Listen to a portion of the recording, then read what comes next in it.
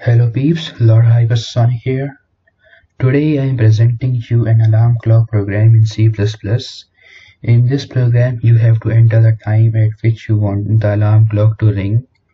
It takes input in 24 hours format and you have to enter the hours and minutes like this. HH colon MM, that is hours colon minute. After that it will start the timer until the clock hit the time which user enters. So my current clock is showing 21:18. So let us set the alarm for 21:19. It is showing 27 seconds.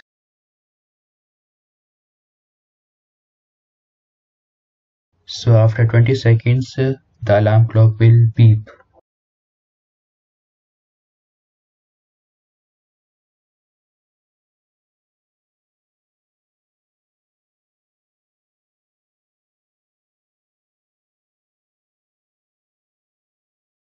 When the timer is finished, it will show the message time completed and will start beeping.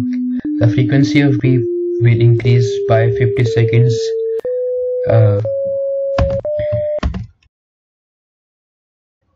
The frequency of beep will increase by 50 after every 1 second. To stop the alarm clock or beep sound, press CTRL+C or click on the cross button.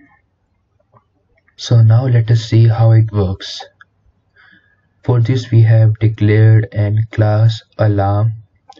In private we have 3 TM structures: ask time to store the time entered by the user, current time to extract the current time of the system, difference in time to store the difference between ask time and current time. In public we have a constructor in which we have initialized values of all variables,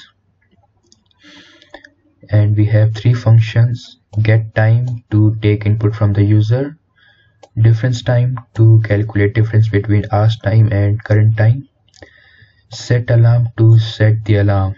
Let us see the working of time difference function to calculate difference between current time and ask time.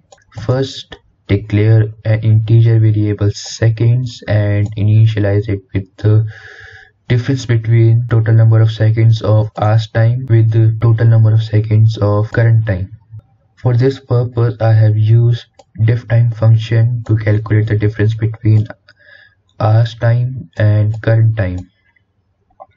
So difference in minute is equals to seconds divided by 60. Difference in hour is equals to difference in minute divided by 60. And again difference in minutes is equals to remainder of difference in minute divided by 60. And difference in seconds is equals to remainder of seconds divided by 60.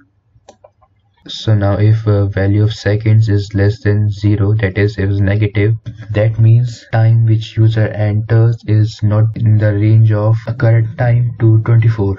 In this case we will calculate the difference like this, and difference in hours will be equals to 24 plus difference in hours minus 1. Difference in minute is equals to 0 minus difference in minute. Difference in seconds is equals to 0 minus difference in seconds. This is how we can calculate difference between ask time and current time. Now let us see the working of set alarm function to start the alarm and print time remaining to hit the desired time.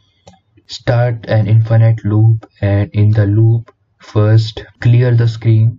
After that extract the current system time and store it in the current time structure.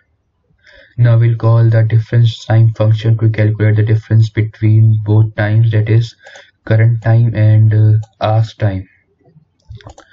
After that we will print difference between both the time, that is ask time and current time. If difference in hours and difference in minutes and difference in second all become 0, that means time is completed. So we will print message time completed and break the loop.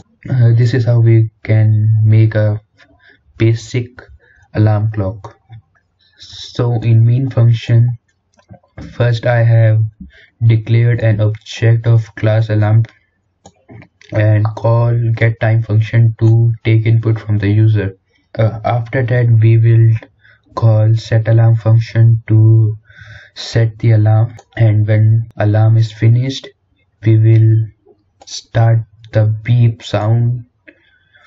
It will continue until the user will press CTRL+C or will hit the cross button. This is how you can make an alarm clock in C++. To get the source code of this program, go to the link given in the description. I will see you in the next video. Goodbye.